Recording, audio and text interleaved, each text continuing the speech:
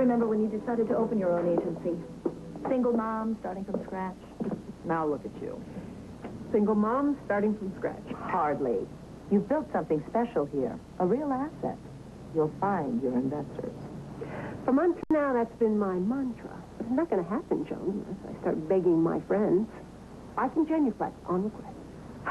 Hillary, if I could, I would, but I can't. Steve and I are getting divorced. Joan, I am so sorry. What about the divorce? The best thing that could happen to both of us. What you should be sorry about is my damn prenuptial agreement. If it wasn't for that, you'd have the investor you need. Even when it is for the best, I know from experience how painful a divorce can be. The only saving grace is that time will heal. Enough for you to ask your ex for the money? Sure.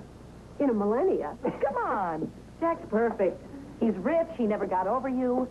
You never pissed him off by getting involved with a male prostitute? You didn't. Vini vidi vici. I saw, I conquered, I had the time of my life. Stop! I mean, you're joking, right? You're not joking. Bill, it's like running a car. You pick the make, the model, you get the basic package, and after that, it's pay as you go. I can't help you with your problem, Hillary, but I can put you in touch with a man who can take your mind off it. No, thanks. I mean, I'm desperate, but not that desperate.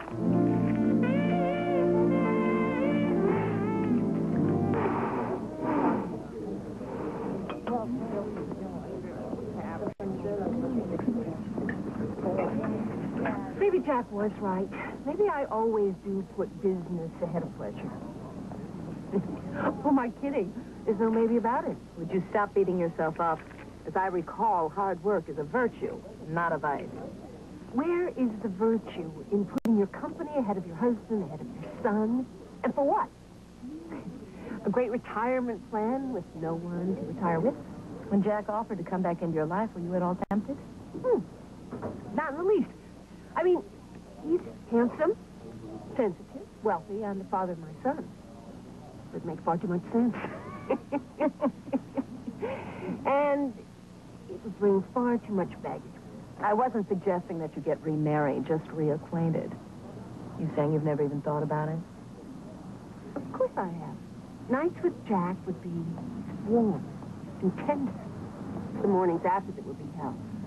The man wants Donna Reed, not Donna Karen. And what do you want? An angel. To save my company. I know what you want for the agency. I'm asking you what you want for yourself. A little peace and quiet. And for a change, someone to take care of me. The man I said could take your mind off your troubles? Would you like me to give him a call?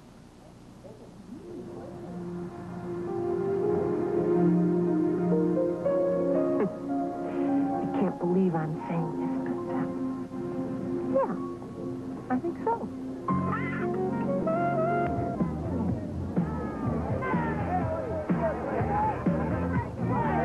Hillary told me what happened. You two talked all night? No sex? What will this do to your reputation? Look, I'm retiring from the business. I never was comfortable with it. Good. I'm not comfortable sharing you with other women. Look, Joan, the whole... My husband moved out of the house. It's all mine now. Come over tonight.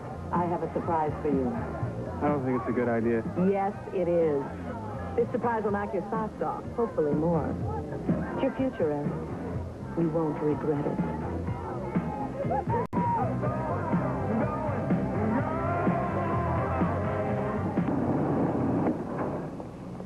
Hi. I'm glad you came. You know, I thought I'd... Not another word until you see your surprise.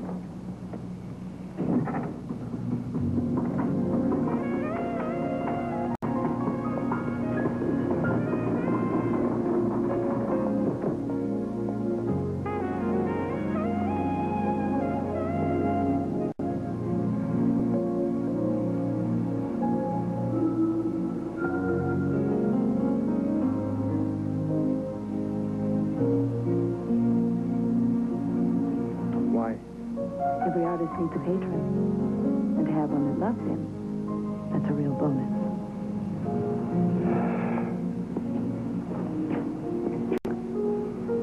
I can't It'll give me something to look forward to.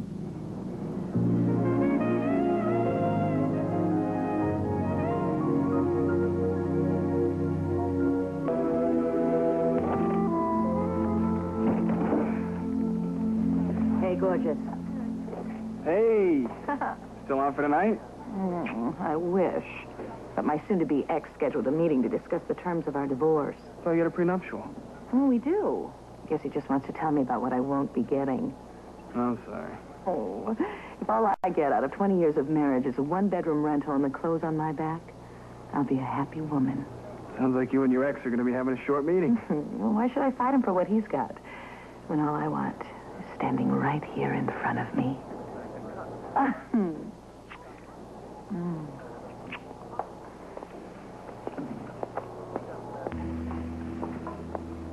Is it true, what Bob said?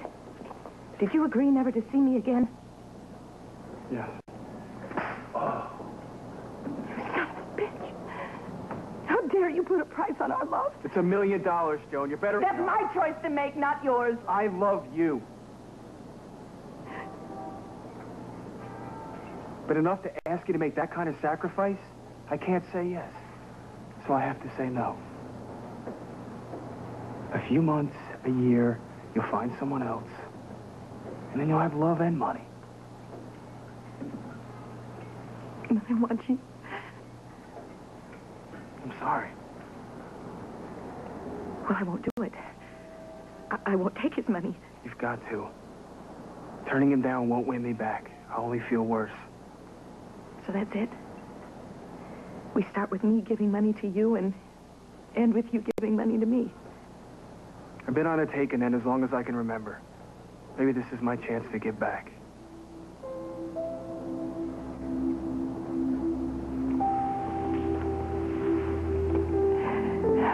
Who would have thought she'd turn out to be so decent? For that, you got yourself to blame. Before I met you, I wasn't.